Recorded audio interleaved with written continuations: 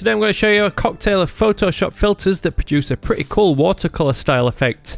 One of the best features of this effect is it uses a smart object to allow the styling to be added to live text. This means you can go back and edit the wording and fine tune the settings to alter the result.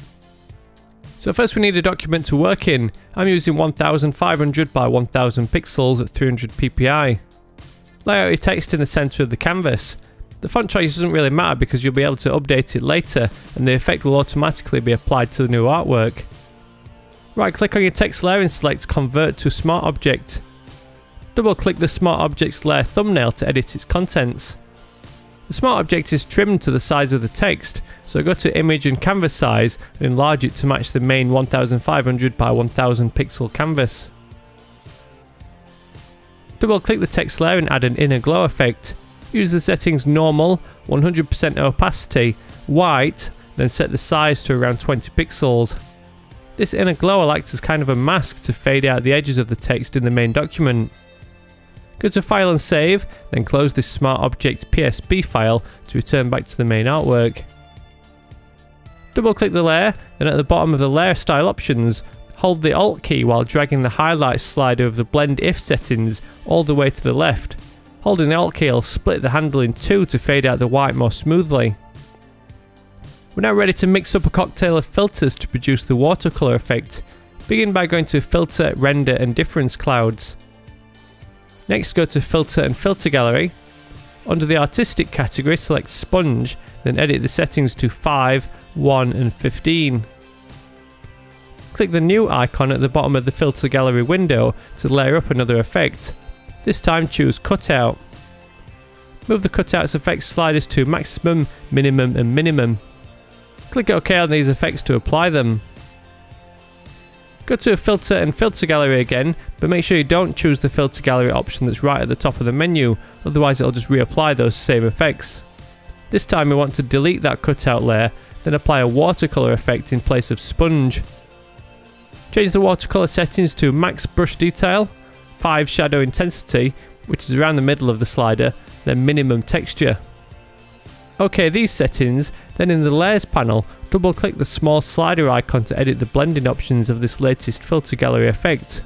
Reduce the opacity to 20%. Add another Filter Gallery effect, this time choose Grain from the Texture category with the options 44 and 33. Layer up another effect, choose Stamp from under the Sketch section and change the settings to 8 and 3. Alter the blending options of this Filter Gallery effect in the Layers panel too.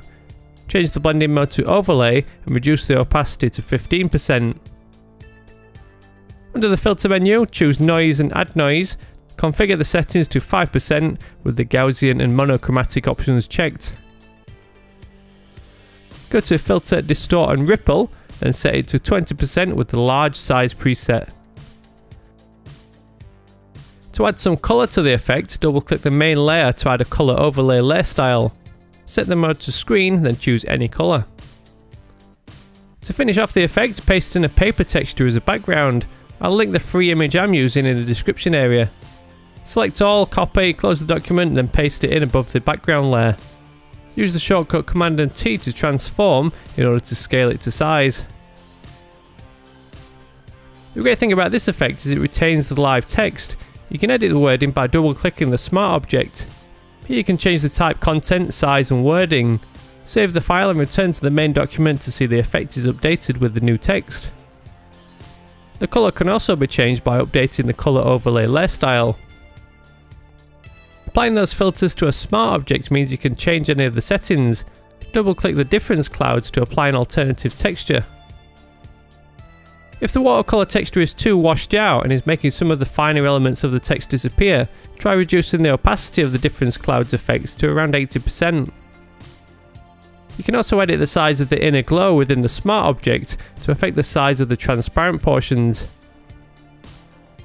This effect doesn't just work on text, you can also paste in a logo graphic or a solid colour illustration into the Smart Object.